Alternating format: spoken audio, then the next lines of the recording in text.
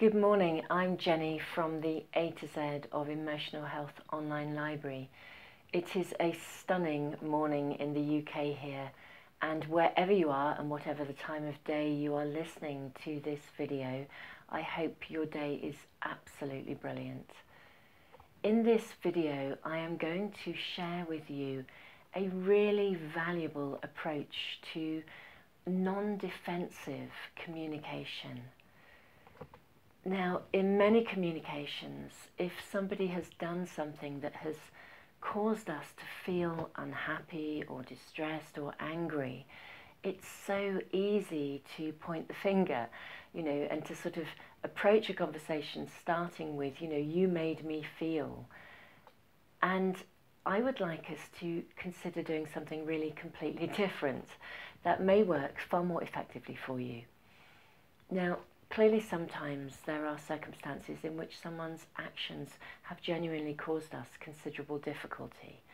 And in those instances, it's really important for us to think very long and hard about what we want to do about that.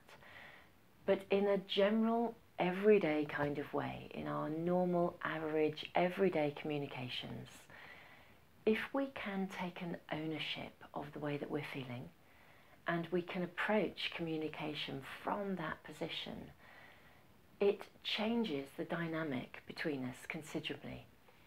So, for example, if I say to somebody, you made me feel frustrated or angry or upset or hurt, the chances are the moment I point the finger, they will feel defensive and often come back with a kind of a defensive reaction. They might sometimes try and divert it, or they're certainly going to potentially be less likely to want to listen to what I'm saying because it will feel as though I'm judging them.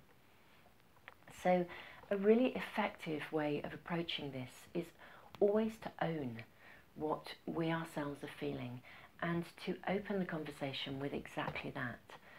So I could say, I'm finding myself feeling really quite upset about something, and I'm wondering if you could help me with this. Or I am feeling, as I said, whatever it is, XYZ, frustrated is often better than angry. Tone it down a little. Work out where you can, what can your starting point be? I find myself feeling this, or I'm just feeling some challenging and difficult feelings. And I really need you on board to help me work through this, or to help me work out what's going on. Rather than you made me. And the moment we take an ownership and approach the other person with an invitation and a request for help and support to work through something, it changes the dynamic completely. Another interesting aspect of this is that when we do that, we can also bring in something around, I really cherish our relationship or our friendship, and I'm finding something quite difficult, and I'm wondering if we can work at this together, or whether you could help me out so that we can work at this together.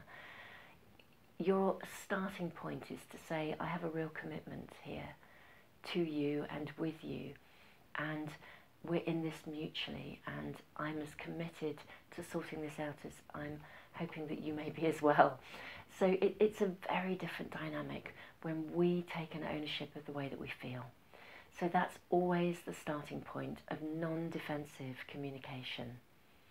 It's certainly something I use when I'm working with couples, and I find it to be incredibly effective, whether we're all sitting together in the room, or also to give them that as a kind of golden rule when they go home and they communicate together.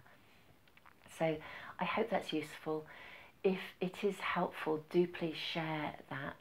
And if you know anyone who may be struggling with communication, do please share it with them as well. This library is a free resource, so do likewise let people know about it if you think that the contents may be of value.